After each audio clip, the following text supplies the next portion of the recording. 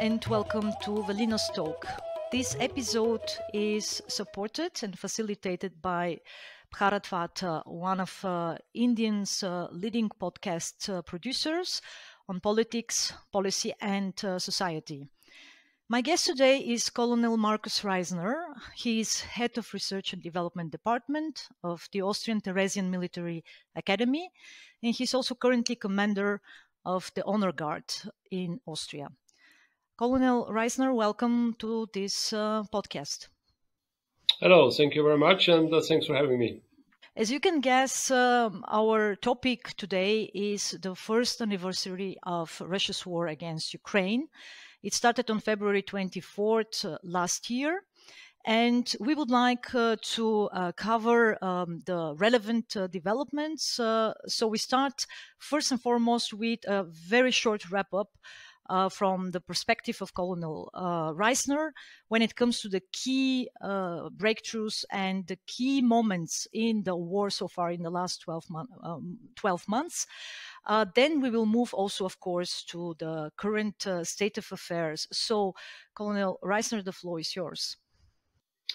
Okay, thank you very much. So let me do a short perforce ride through the last 12 months and to explain a little bit more in detail what were the key elements which we have seen in the last 12 months. I think we can agree that we can divide those 12 months more or less in four phases. The first phase was, for a lot of people and also experts, very surprisingly, the successful operation of the Ukrainian Armed Forces at the beginning of the war against the Russian Armed Forces.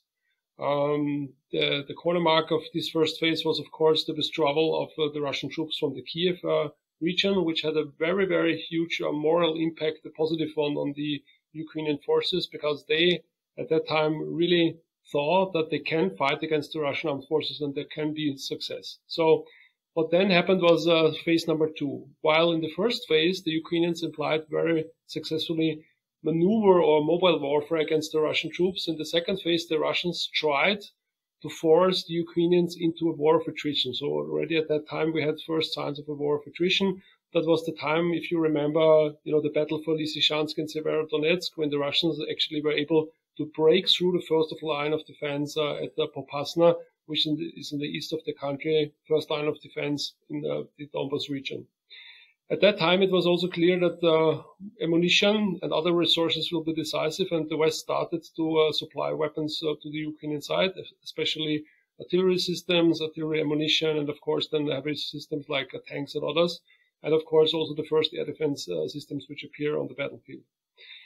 Third phase was more or less initiated by the introduction of the HIMARS system, this multiple round rocket launch system, because it was able, by using the HIMARS system, to attack the Russian logistic organization, the also command and control organization.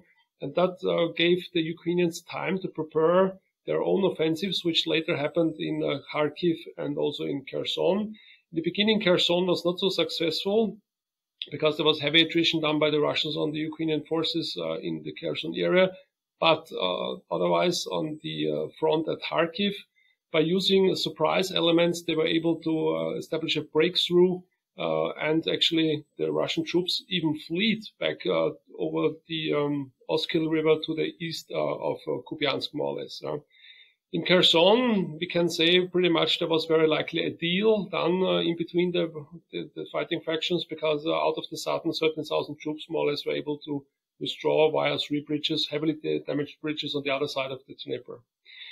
Those successes from the Ukrainian side pretty much ended the third phase, and the fourth phase was pretty much initiated by a new element, an element of terror by the Russian side, because the Russians started at the beginning of October, on the 10th of October, to attack on the strategic level the critical infrastructure of Ukraine by using missiles, cruise missiles, and also Iranian drones. And those attacks were quite heavy over the next weeks. So we have now the 14th wave on the 18th of February, because they treated the critical infrastructure of Ukraine in a very bad way. You just have to look at a satellite picture of, let's say, Ukraine and Russia, and then you can see the difference, because Ukraine is pretty much blacked out, while Russia and Moscow is still full of lights. And those fourth phase, pretty much, that's where we are at the moment, pretty much a stalemate. It's pretty much like something like a limbo situation. Again, the Russians were able to force the Ukrainians into a war of attrition, a trench warfare situation like in the First World War. So the Ukrainians are, let's say, more or less facing a lot of artillery fire, heavy pushes from the Russian side, especially in the Bakhmut area. And you also can say that the so-called Russian offensive, the spring offensive, more or less has started. Of course, the Russians will not tell us that they have started the operation, but we can see it very clearly on the battlefield. And there are certain areas where the Russians started more or less to attack in direction of the Ukrainian positions. So this is, for example, the case in Kremina. It's also the case in Bakhmut, Marinka, and even in the south is Ugledar. So that is the situation for the moment, Velina. Okay, so now we know that it's a stalemate situation, that it is more or less, a preparation for the next escalation phase. And some military experts are already pointing to the fact that Russia has started, in fact, its military offense, even though that it's not really clear what exactly the goal of this is. So could you elaborate a little bit of that? What's coming next? Obviously, there is this anticipation that Russia needs a military victory, at least in Donbass, if it wants to start pushing for some kind of ceasefire or peace. But also Ukraine is preparing for a counteroffensive. Give us a little bit the outlook. So the key to understand more or less what happened during the last 12 months is, of course, the fact that you have to look especially at the beginning of the Russian operations last year, and you have also to have a look at what happened in 2014. So in 2014, the Ukrainians understood that they weren't able, because they weren't able to stop the Russians at the border, that if the Russians will come again, they have to do it in a different way when it comes to more or less defending their country. They have to change their tactics, and that's what they did, because at the beginning of the war last year, what happens, the Ukrainians pretty much let the Russians in for several days and then started to attack the rear areas, the supply lines and things like that. The Russian idea was to do something what the Americans did in 2003 in Iraq. They called it shock and awe at that time. So the idea was to more or less have some kind of decapitation strike in the Kiev region, but that failed, as you all know. And now the problem immediately was that the Russian troops were lacking infantry. That was the biggest problem, because they were invading the country with about 200,000 soldiers. And of course, if you look at the size of the country, that was not enough. And since that time, since the beginning of the invasion last year, the Russians are still struggling to bring infantry. This is why the mobilization is so important.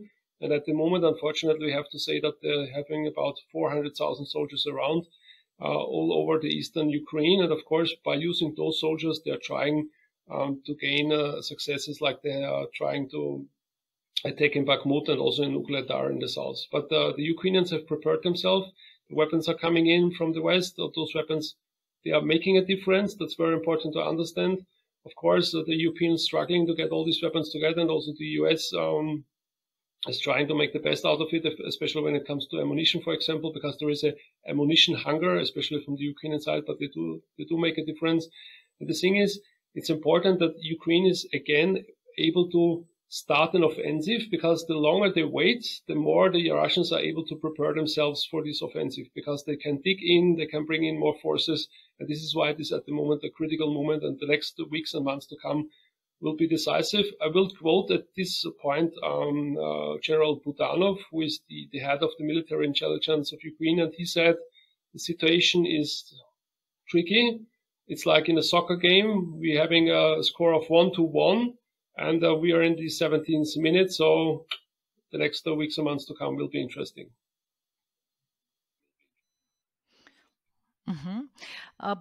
Before we move to these important players from outside, the external, of course, dimension, I would like to ask you another question that is very much related to your work. Since you have been covering the war from the day one, and could you tell us a little bit how actually this assessment is taking place? What kind of methodologies, what kind of instruments and tools you and your colleagues are using to actually arrive at this analysis and assessments? Do you work with open source, or are you actually relying more on intelligence reports? Okay, that's a very important question, because it's always a question about sources, more or less. So first of all, you have to understand that my job is at more or less the head of the Department for Research and Development, to look especially at the current conflicts, at the way warfare is changing, because we want to make sure that the young officers, the new leaders in our armed forces, have an understanding what is happening when they are actually, let's say, in a conflict zone. As you know, Austria is a neutral country. We are still more or less heavily preparing everything we have for national defense on our own. So we are not a NATO member. We are NATO PFP member. But there is a long tradition of especially foreign deployments. So the Austrian Armed Forces started to have foreign deployments already in the 1960s. And so we have troops, or we had troops in Afghanistan, Mali, Sahel, and so on and so on. And this is important to understand what kind of warfare is happening there. We did a lot of research already when it came to the situation, the developing situation in Ukraine in 2014, because we wanted to understand how actually the Russians were able to inflict those quite heavy blows on the Ukrainian side by taking Crimea, and also, the fights in the separatist areas. So at that time, we already started to have a clear or better look and understanding about the situation. It's very important that you have a look, especially into the summer of 2014, because there are some key battles which still have an impact today, especially when it comes to Ukrainian tactics. So there are names like Selenopilia. That was the case when a brigade in the open was destroyed by Russian artillery fire. That were the cauldron battles of Ilovaisk and the Baltzevo. And the ones who fought at that time as young company and battalion commanders of on the Ukrainian side, they are now the battalion and even brigade commanders. So they understood how the Russians actually are fighting and what they have to do to be successful against them. What we do is we do a huge research on all the social media things which are available. So we're watching videos. We are trying to make sure that we cover what is talked in certain channels on Telegram or WeConductor, whatever it is. And as you know, everyone is a censor. So you just have to look in detail what is shared, what kind of information. And as a military person, if you look at a certain video, it's a completely different view compared to a civilian who is doing that, because, okay, I can identify the tank. I know that certain unit has this certain tank, and then I see little things, so I can actually assess, okay, where does this tank come from? Is this assigned for a unit, whatever they are doing? And those are the things we actually can assess in a way that we have a clear picture of what is going on. And I'm doing this now already for over 1 year in a very intensive way. So I have a folder for every day, which is filled with videos. And that gives you the idea what is going on more or less on the front lines. And this is the basis of our analysis and the basis for our YouTube videos, as you know. One of the things that you mentioned, of course, was the weapons delivery. And we've noticed that the West was kind of cautious at the beginning of the war when it comes to expectations and also anticipations for the way how the war will actually be conducted, and also the possible outcomes. So we know for sure 12 months later that it was the United States that was very swift in supplying Ukraine with weapons. And if it had not been for the United States, Ukraine would have been actually already defeated by Russia. So could you give me your view on that matter? Why after 12 months there is still this kind of cautious and careful, let's say, attitude towards the further weapons delivery? We've heard actually from the Ukrainian president and the Ukrainian elite that they need a lot of weapons and ammunition for the upcoming counter-offensive.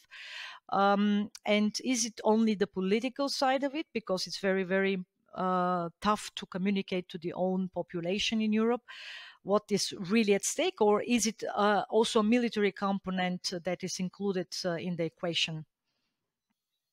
Okay, so that's a very important question, and I would actually start to answer the question by asking 5 questions, and you can start by your own to give an answer on those 5 questions. Okay, let's first of all start with the delivery of certain weapon systems. So first of all, we all, I guess, agree that the HIMARS system, this multiple rocket launch system, made a difference in summer. The Ukrainians were requesting 50 to 100, which is a completely, absolutely right assessment, but they only got 20 from the Americans. So why only 20 but not 50 and 100 like they were requesting? Because we have seen that the HIMARS system made a difference. It had an impact, not a decisive one, but there was an impact. Second question, fighter planes. We still have a discussion, should we deliver fighter planes to the Ukrainians or not? Also, again, Biden more or less said, no, this is not on the table. Also, the German defense minister just recently said, okay, we have now delivered the tanks, no fighter planes at the moment. So why is it the case that the Ukrainians are not getting those fighter planes? Because already in the beginning of the war, the Ukrainian Air Force was hit very hard by the Russian side. So, and as you all know, you need an workable, functional Air Force, more or less, if you want to go into the offensive again. Third question, ATACMS. Well, these are those rockets. These are ground-to-ground rockets with a distance or range of 300 kilometers. The HIMARS had 70 kilometers. In the Ramstein, just recently, they discussed to deliver the so-called ground-launched small diameter bomb, which has a range of 160 kilometers. But the ATACMS are still not on the table. So why is it that those ATACMS are not delivered to the Ukrainians? Because they would make actually quite a difference, because then the Ukrainians can attack the Russian command and control structure, the logistic elements, which are now out of the range of the HIMARS system, for example. The next thing would be if you look a little bit on all these rockets and cruise missiles and even Iranian drones, which are used against the Ukrainian critical infrastructure.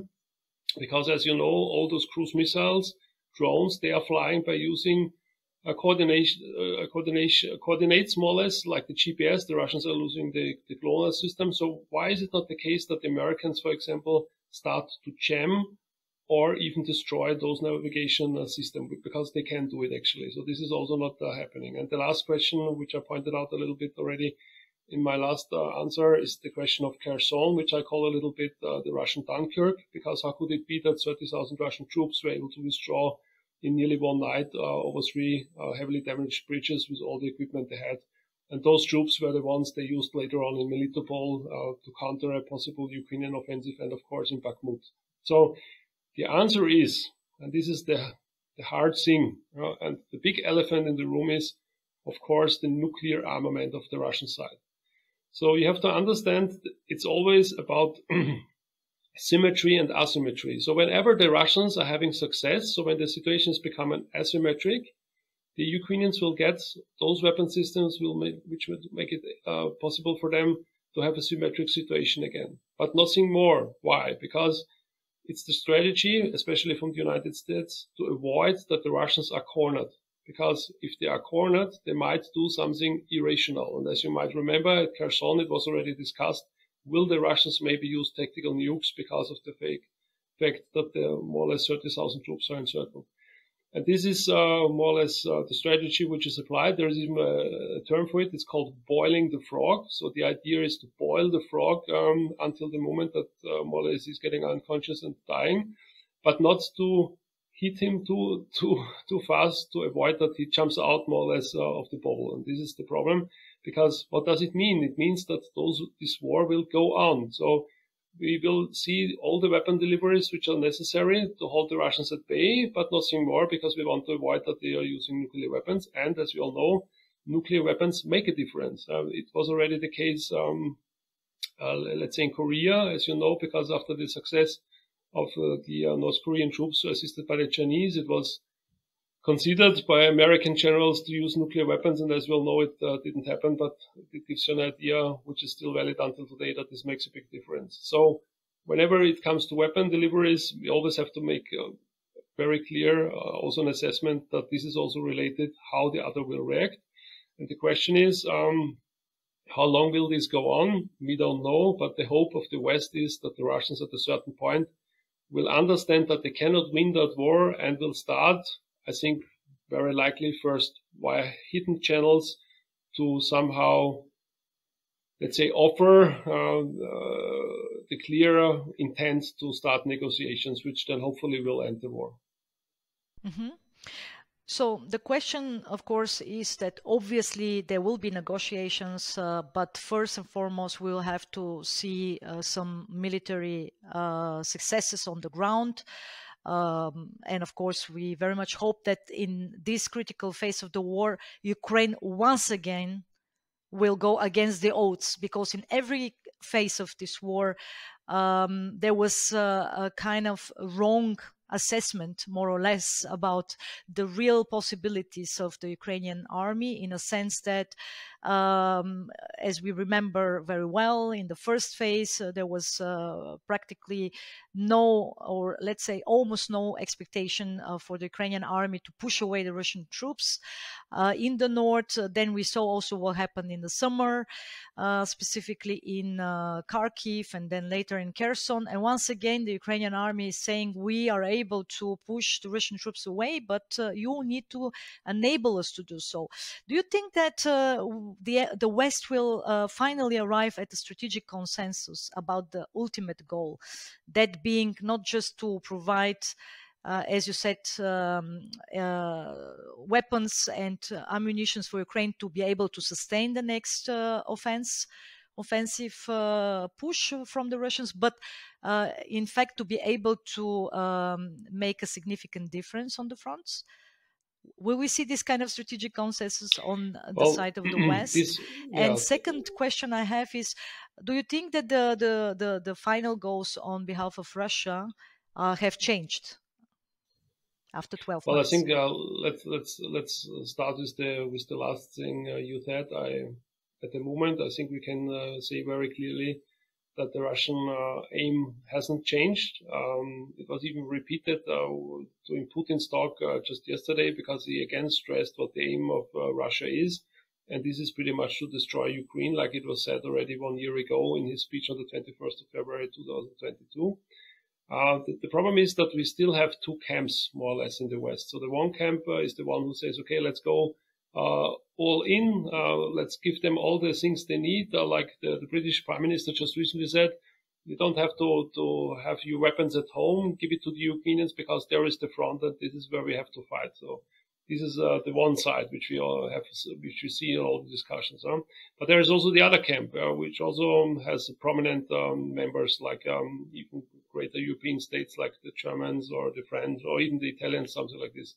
And they say, well, we have to come up with some kind of negotiated solution of that conflict. And that means we have to try to find a solution of that, because there is also an economical war, which makes maybe some very harsh problems in the future, because, as you know, Europe consumed 42% of its resources from Russia, and this is more or less at stake in the future. So we don't know how this actually will happen. Everyone is hoping for the Norwegian gas, for example, or for other contracts. So we don't know how will be the outcome on the long term here. So you still have these discussions, and also in between the European unity, which was really surprising and really impressive what had happened here. But there are some small cracks. Just look at the Hungarians, or even, let's say, in the near surrounding, look at the Turks, for example, because they're trying to make out the best of this situation. And of course, there are some other regional powers like the Iranians who also give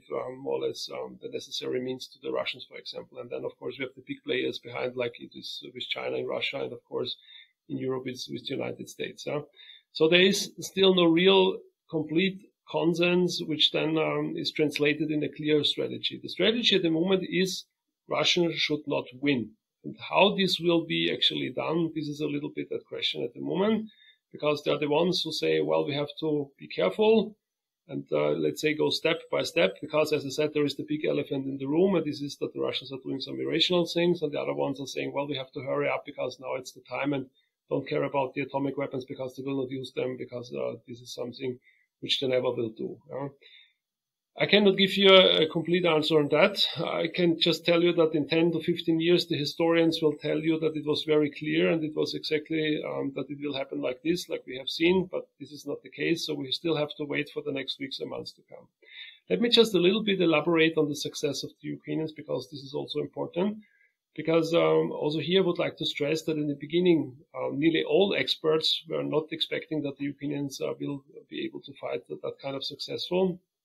There's a very famous interview of the head of the United States Military Intelligence Service, General Barriers, where he states in front of Congress members certain aspects of the beginning of the war, and he said, okay, we were all surprised. No one was actually expecting that the Ukrainians will be so successful. But in the first days, when the conflict more or less was decided in a positive way for the Ukrainians, because it was clear that this shock and awe strategy of the Russians will not work, a lot of things happened. For example, as you know, modern wars are fought over several domains. So there's the land domain, the air domain, sea, space, information domain, and so on and so on. And it's also about intelligence. So, for example, the Americans were starting to give intelligence nearly in time due to Ukrainians. So this is very important, because then the Ukrainians were able, because they had a clear picture about the Russian forces layout, to start to attack the key nodes of the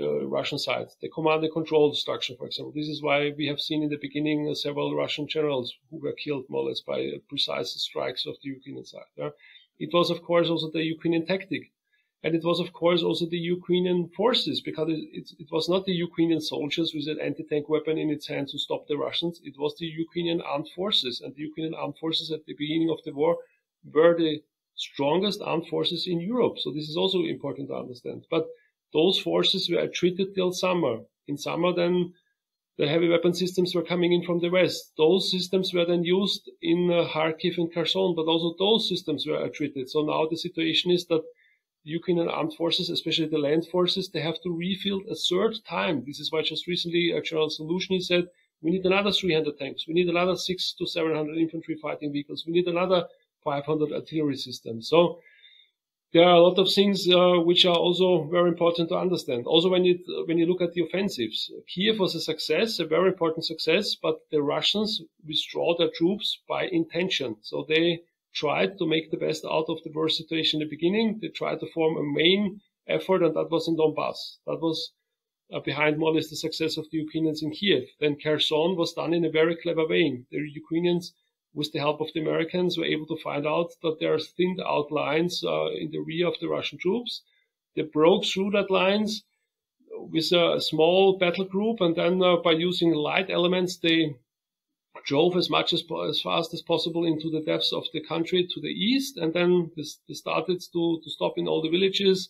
They made videos by using the Ukrainian flag in the middle of the square of the little village. Those videos were shared in Telegram channels. The Russians saw this and thought, okay, Ukrainians are just already behind us, and then they just fled. So that was really, from a military perspective, a very, very clever conducted and intelligent conducted operation. Kherson was difficult because in this open area, the Ukrainians who were trying to attack in 3 certain areas of the bridgehead, they were treated heavily by the Russians. And then, of course, the deal, as we think, was made in the background, and then this withdrawal happened. But now the situation is the Ukrainians are facing now consolidated Russians, because those Russians, they have now a line which is more easily to defend than it was before, because in the south there's the Dnieper River between the Ukrainians and the Russians, and in the center and in the east, they more or less have consolidated themselves by bringing in more infantry, by digging in, by preparing forces to attack. And now we are again in a limbo situation. And this is the situation we have at the moment, which makes it so difficult to assess very clearly how the next weeks and months will really, let's say, develop in a way.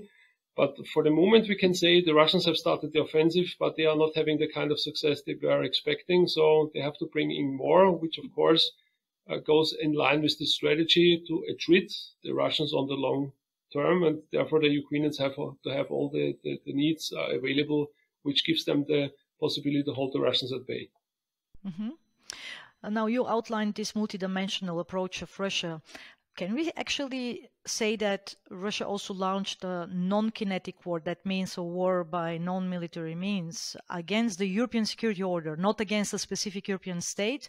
So yes, of course, politics nowadays is struggling with the word war, but isn't it actually better to explain to the society that war has very different dimensions, and this non-kinetic warfare against the European security order means that Russia is striving to destroy the existing security order in Europe, because it was not beneficial for the Russian interests. And by doing so practically not just by subjugating Ukraine, but by creating new realities on the ground, it would be able to operate in a much more chaotic and much more unstable vacuum situation, in which it could, of course, engage with those European countries that are, let's say, more Russia-friendly. And this non-kinetic warfare, you pointed to some of these dimensions, such as the information warfare, the nuclear blackmail, the weaponization of commodities. We have many, many layers: the cyber domain, the space domain, and so on. So, why is it that the current political elites in Europe are in generally struggling to communicate to people that this is also the case, that it is actually a war that is being waged against all of us, as I said, by non-military means, and that it is in our interest to do anything possible to actually prevent Russia from winning, first and foremost? Well, this is absolutely a very, very important point, and we even made a video about this, what we call the cognitive warfare, so the fight for minds or even brains, more or less, because after the shock on the Russian side, when they actually found out that there will be not an easygoing operation like they have more or less thought it will happen, and that they were not greeted by flowers but with artillery shells, after the shock moment, of course, they started immediately to try to find out where are our Achilles heels, more or less, where they actually can attack the Ukrainians, but especially the Europeans. You have to understand the military has a term, it's called the center of gravity, which pretty much describes the core element which you have to secure, to protect, to make sure that this works if you would like to fight a war, especially a long war. The center of gravity for the Ukrainians is the assistance of the West. If there is no assistance from the West, the Ukrainians will be not able to fight this war longer, not because there is not the will is around, but because there is not the resources. This is the problem. And by the way, the center of gravity on the Russian side is, of course, the cohesion of the people around the regime. And as long as this is available, they will go on and fight the Ukrainians. But what are the Russians doing now? They try to fight this center of gravity. And how do they do this? As you already said, by nuclear blackmailing, for example. This is one of the things they do.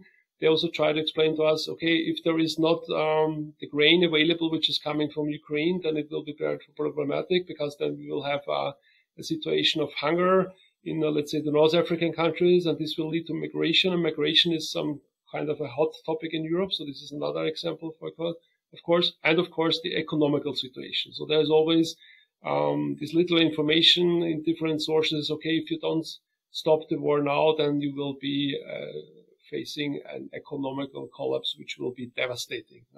So that's what they do, actually. And you have to understand, it's an unfortunate situation, because we had 2 years of Corona, which brought the situation with us, especially in the European countries. And I would even say this is a problem of luxury in a way, that a lot of people thought that the things which were done to, let's say, to counter this Corona crisis are not done in a good way.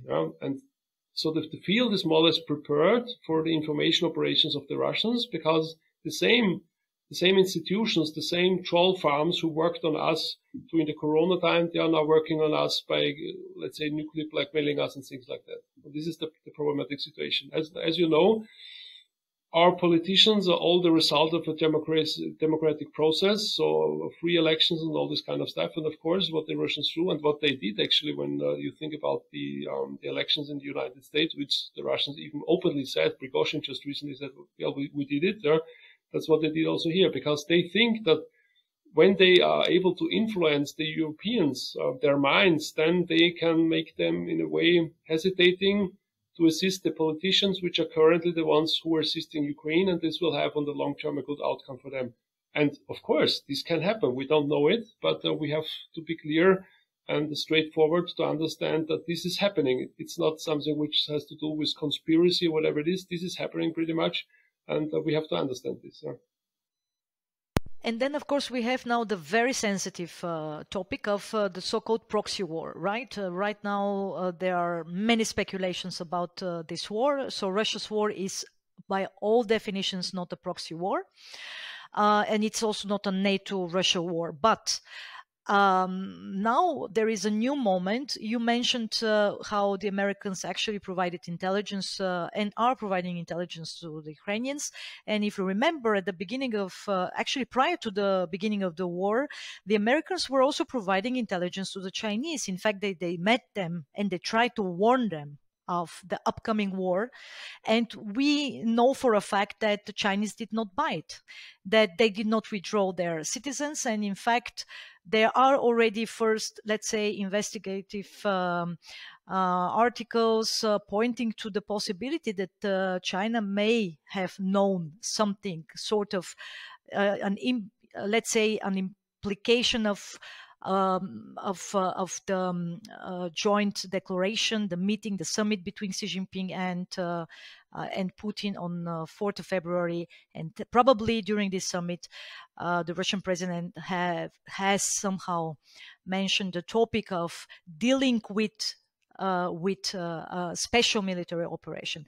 Anyway, 12 months fast forward, once again, the Americans are now warning that China may provide little assistance to Russia. And you mentioned already, Russia is struggling. Russia has adapted, obviously, but at the end of the day, even with this mobilization waves, it is struggling to achieve a significant military success. So my question for you is, if China decides to provide military assistance to Russia, are we not going to witness the emergence of a real proxy war?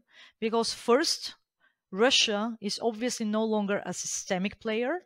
It is a relevant, it is a significant, if you like, a key geopolitical player with the largest nuclear arsenal, and yet not a systemic player. And in this newly emerging systemic conflict between China and the United States, with the two supporting two sides of a war, are we actually not going to witness a proxy war? Absolutely. I completely agree with that.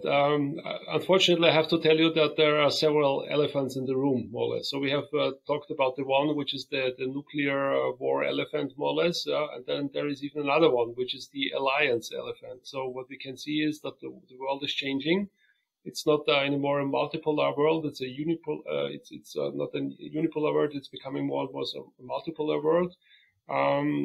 Just take India, for example. The Indian foreign minister just recently, several repeated times actually, stated very clearly to the Europeans, your problems in Europe are not our problems. Yeah? And if we are getting the resources now from Russia in a cheaper way, it's fine for us. And if we can sell those resources to the double or third price to you Europeans, that's fine. Yeah?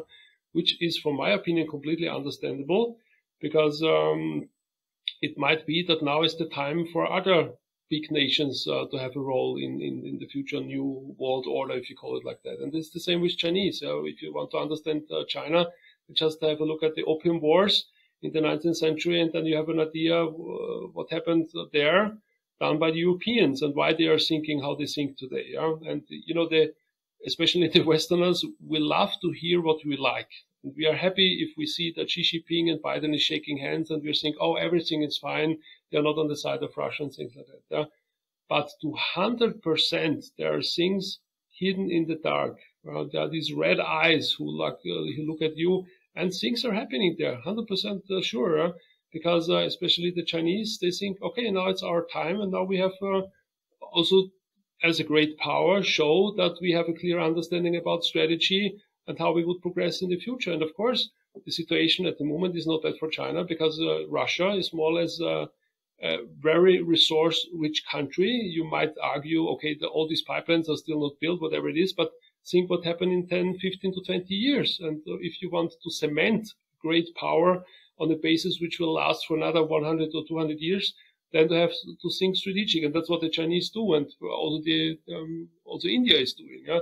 So I would even say that there is already some kind of political earthquake which starts to show itself in a way that very likely the world, like we see it at the moment, will change rapidly, and in a way would have not imagined.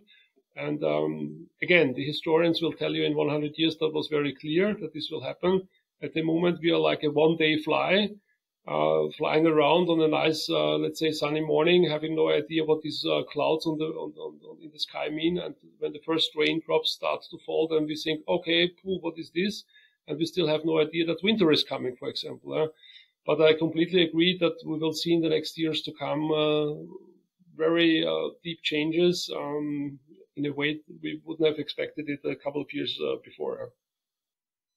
So final question, as we are approaching the end of this episode, let's say we meet in 1 year from now and it is going to be the second anniversary of the war. What will you say? What will be the, let's say, your 3 takeaways if we are to meet in 1 year from now? So first of all, I actually would hope that this will not happen, that we will meet again, because that means that another several thousand people will die until the second anniversary. This is the unfortunate development we can see here. I think that 3 key takeaways which we can take with us here is, first of all, the human being is still a human being which is somehow not able to understand that to use war as a solution for whatever, I don't know, idea, strategy, whatever it is, can be ruled out. No, war is still an instrument of political power. And Russia showed this to us very clearly, and it was a shock for the Europeans because they thought, well, there will be no war again, and of course there will be no war in Europe. And I'm always saying no one cared about the war in Syria, for example, no one cared about the wars in Africa or, let's say, in the Middle East. But now the Europeans, because it's on their doorstep, and now they're all, let's say, a little bit shocked and running around like a bunch of chicken and trying to find themselves. Maybe I'm a little bit accelerating the situation, but I just would like to make sure that you understand this, of course. And yes, we have seen a lot of things. Also here, I think a lot of unity. So a lot of said, well, the Europeans, they will not be able to come to somehow a common idea of a situation, common understanding. But also this we have seen. So there was a lot of done, even the sanction packages. Of course, they might not help on the short time, but they will help on the mid and long term. And this is also quite interesting, of course. And there are some cracks, and there are, let's say, countries who think different like the other ones. But also this is quite interesting to see that even a society in the 21st century, which is very often considered as weak and not very strong, can actually come up with strong solutions. So this is the second key takeaway I would say here. Well, and the third one is that things, when it comes to war fighting, in a way, so this is interesting for me as a military person, when it comes to war fighting, we all thought that the wars of the future, they will fought exclusively by drones, artificial intelligence will be, let's say, the most important power. Cyber domain is the decisive domain and things like that. This is still all true, because, for example, if it comes to drones, let's say on an average day, we do have about 3,500 to 4,000 drones flying around in Ukraine, for example. So there are a lot of drones around, and those drones are the sensors who are the ones who bringing in all the information which you can use then in targeting, for example. But to see once again pictures like in the First World War in the trenches of Bakhmut, for example, as we have seen in Severodonetsk, or let's say realizing that the Russians very likely used until now over 7 million artillery shells. So these kind of things, they are really shocking in a way, because you see that those kind of attritional wars are still here. They haven't left the room, and of course the nuclear. The question is still on the table, and again, we see that being a nuclear power has changed pretty much everything. We see this when you look at North Korea. We see this if you look at Israel. We see this when you look at China, United States, and of course now Russia, because that means that you cannot come up with a short and quick war in a way. No, it will be a very long attritional war until the moment one side actually understands and accepts that they will not win and have to go to the negotiation table. This is the sad thing, actually, I would say in the end. And it will be a long war, especially in the case when the one country, the country that is attacked, has only two options, namely the options between a war or a complete subjugation. So, Yeah. Colonel Markus Reisner, thank you very much for joining us today Thank you for the and for invitation. covering this highly interesting aspects of the warfare. And of course, I agree with you. I hope that when we meet next time, it's not going to be the topic of Russia's war against Ukraine, but we will have more, let's say, optimistic perspectives on the questions of peace and war. Thank you very much. Thank you. All the best to you, Velina.